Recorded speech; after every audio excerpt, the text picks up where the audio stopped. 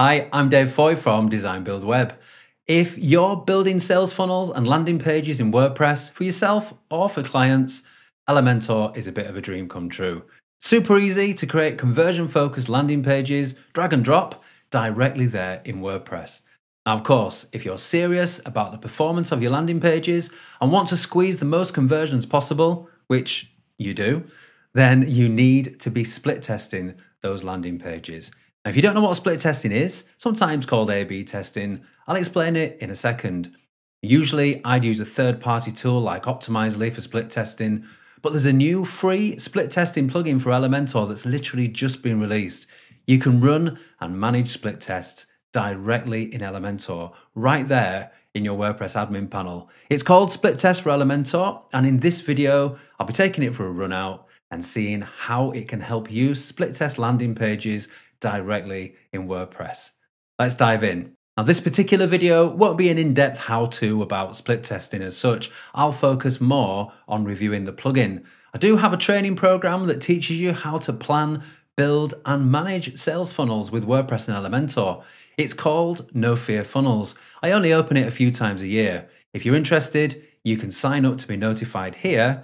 I'll pop a link below the video. So very briefly, what's split testing? Well, it's a method of improving the conversion performance of pages on your website. So say I have a landing page. Here's one I made earlier.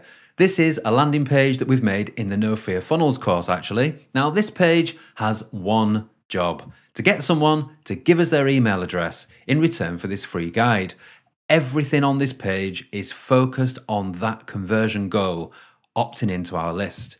If we can improve the conversion rate, meaning the percentage of signups from everyone who sees this page, even just improve that incrementally, a bit here and a bit there over time, will drive more signups, more sales, and more revenue from the same amount of traffic. Now, it's much harder to get more traffic than it is to convert what you already have. Now, it's worth me saying here quickly, you only really want to be looking at conversion optimization like this, split testing, when you've got some decent traffic and decent numbers of conversions already. Otherwise, you just don't have enough data to make reliable decisions. So if you don't have traffic, concentrate on getting that first.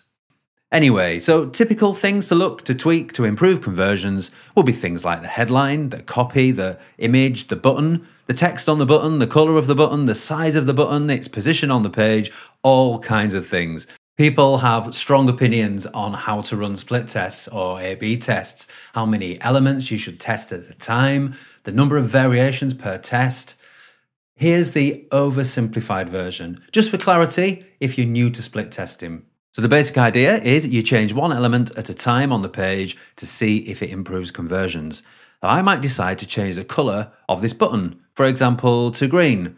So see if more people opt in if we have a higher conversion rate with a green call to action button than a red one. So we'd create two variations of the button color, one red, one green. And our split testing tool, like the plugin I'm about to show you, will show version A of the page with the red button to 50% of the visitors and version B with a green button to the other 50%. And then, after enough traffic has seen the page, we'd see which version had the higher conversion rate.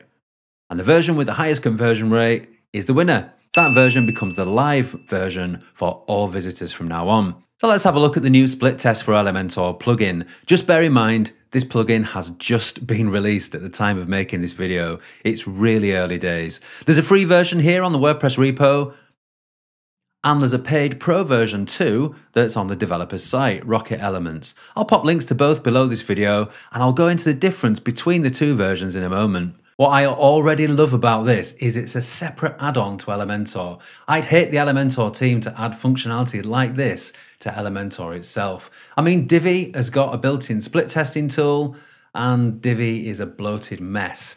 Elementor is not. I say, let's keep it that way. Okay, let's set up a split test. So I'm editing this landing page with Elementor, and I'm going to test changing the button color. So to set up that test, well, you can set up a test either here in the landing page or in the plugin settings in the WordPress admin panel. I'll show you how to do it from here first. It doesn't really matter which way you do it. So you click into the settings for the section that the button is in Advanced, come down to the split test panel, Add a new test. I'll give this test a name that we'll understand later on. I'll go with button colour. British spelling there for you. So that describes what we're testing. Save the test. Now to add variations. Remember, we're going with 2 variations here. So I'll add the first variation. Let's call it red button, obviously. I'll choose to show that to 50% of visitors. Now, if we had 4 variations, for example, 4 different colours we were testing, we'd show each to 25% of visitors. I'll save that variation. That is number 1.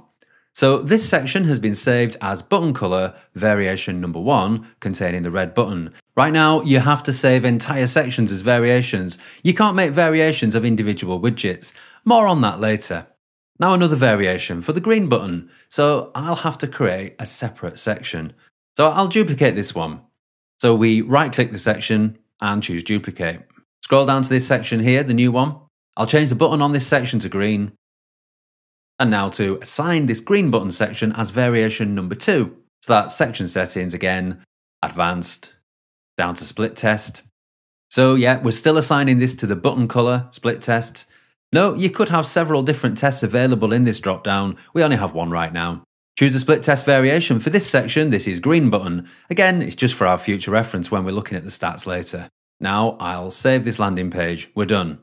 I'll just visit the page now. Let's see which variation the plugin decides to show me. So I'm seeing the red button version here at random. That was variation 1. And the plugin sets a cookie in the browser, so I'll always see the red button each time I visit this page. Right, let's go back into the WordPress admin and see what the stats show us so far. So we have a new split test menu here, and there's the button color test that we set up here. And if I edit, and there are 2 named variations. By the way, as I mentioned earlier, you can actually create your test and the various variation names here first if you want to, and then they'll already be available in the drop-down list in Elementor. Doesn't matter which way around you do it. Let's come back up. And here are the stats. So there's my visit recorded, that's great, but no conversions. And of course, that's because I've not told the plugin what constitutes a conversion. All I've done is visited the landing page so far and seen one of the variations. So I need to add conversion tracking to the thanks page that people see after submitting the form on the landing page. And so when someone lands on the thanks page, it'll register a conversion in the stats. Just before I do that, it's confusing. It's got a green colour for the red button test and a red colour for the green button test. Now they're just random colours set by the plugin so that you can see each variation clearly in the stats. They just happen to be the 2 button colours we're testing. Anyway, let's go into pages and I'll edit the thanks page for this landing page's form. So this is the thank you page that people see. So to add the conversion tracking, there's a new split test conversion widget down here at the bottom of the widgets list. I'll just pop it below this text. You could add a whole new section at the top of the page, for example, and put the widget in there if you wanted to keep it separate. You just set the section's columns gap to no gap. Otherwise, the section would add extra white space to your page. Now, in the conversion widget settings, I need to select the test that this widget is tracking so that it matches up. And now we'll save the thanks page. Time for a test. So I'll follow the same path as a regular visitor would. So I'll go back to my landing page in a browser. So yeah, send me my free guide. I'll pop in my name and email and hit submit. And boom, there's the thanks page. So now let's see if that's tracked a conversion against someone viewing the red button. Remember, that was the one I saw. So we come back to the WordPress admin under the split test menu. Here's the test I set up and click into statistics. There it is. 1 conversion for the variation I saw, and you get a nice graph and a chart and a table. And you can later also filter the results by date as well. So once you've run this test out long enough for plenty of traffic to see the page, then you can see which version is the winner. Now, at the absolute bare minimum, you want 100 pairs of eyes on the landing page, ideally 1,000 or more for more accurate results. The more traffic that sees the page, the more accurate your results will be. If you haven't got enough traffic, focus on getting more traffic first, not split testing. Anyway, once you have a winner, you keep the winning version and you delete the losing version. And then you run more tests. You can test different headlines, different copy, different images, different layout, different positions, all kinds of things, and keep gradually increasing the conversion rate over time. Now, as I say, this is really early days for this plugin. It's literally just been released. But as a simple alternative to third-party tools like Google Optimize and Optimizely, built right into WordPress and integrated directly with Elementor, it's looking very promising. There are a few things that I think need improving, but first, just to mention that in the free version, you can run just 2 variations per test, but in the paid pro version, that unlocks unlimited variations. That's the only difference between free and paid right now, but the developers tell me they'll be adding more testing targets soon and other features based on user feedback. One thing to note, when you test multiple variations in a test, you introduce a statistical risk of false positives, and that accumulates. That risk gets bigger with every additional variation you test for. I don't pretend to understand the theory behind it, but I do know that other tools like Optimizely and Google Optimize, they run some complex math to correct for that particular error. I'm not sure if this plugin does that yet, but it's just something to bear in mind. I can't stress enough, this is early days for this plugin, but after my trial run, I've got a few suggestions, as well as a few from friends who've tried it too. I mean, some of these might already have been implemented by the time you see this video, I don't know. In the editor, I'm only running 2 variations here on the landing page, and already the page is a bit messy to edit. It would be nice to be able to show and hide the variations, just to make editing the page easier. It'd be good to have it obvious which sections are being split tested. I only know right now by clicking into the section settings, which can get confusing. Some kind of visual indicator around the section would be good. I'd like eventually to be able to split test individual widgets, so just the button widget in my example, not the entire section. And I'd like eventually to be able to test entire pages as well. The method of setting tracking of the conversion page, the thanks page, is a bit clunky, so you have to drag the widget onto the thanks page.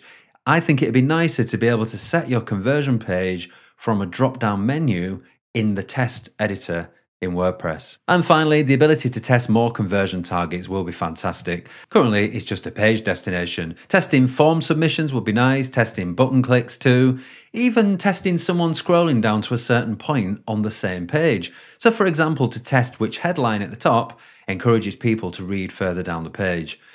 So well done the guys at Rocket Elements for this idea, very promising indeed. I'll be using it myself and keeping a close eye.